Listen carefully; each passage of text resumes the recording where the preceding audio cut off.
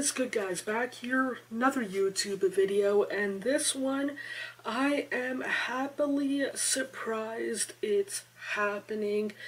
Swerve, Isaiah Swerve Scott, Shane Strickland, whatever you would want to know him as, to my knowledge, is making his Ring of Honor debut on April 1st, Friday, April 1st, a part of the Supercard of Honor for Ring of Honor, and I am pumped. Honestly, out of all of the non-WrestleMania related shows, Supercard of Honor was the one that I have the most excitement, or at least the most hope for, kind of deal, compared to like the indie events, compared to NXT, compared to Raw, SmackDown. It was the one, as of right now, month out, the one I'm looking forward to the most as of right now.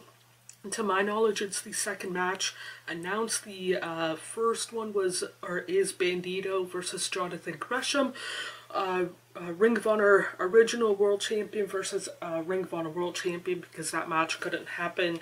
A final battle, and he is facing Zayne, and I have seen, granted not necessarily a lot of Zayne's matches, but like my fair share over the last couple of months since the start of the new year.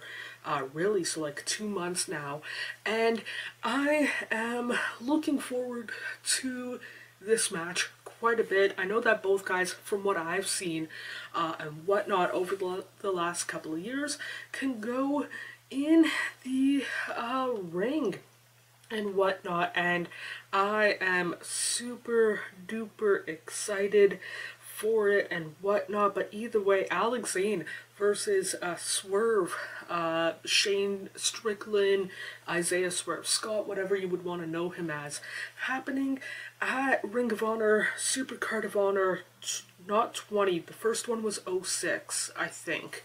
So like I'm not good at math, and there's been a pandemic and all of that stuff and whatnot, but either way, I am actually super duper looking forward to this and whatnot.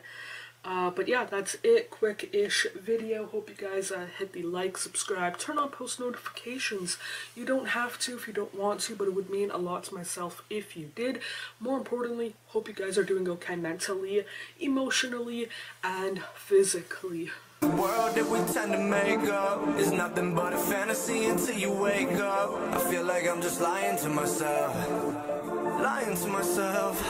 yeah.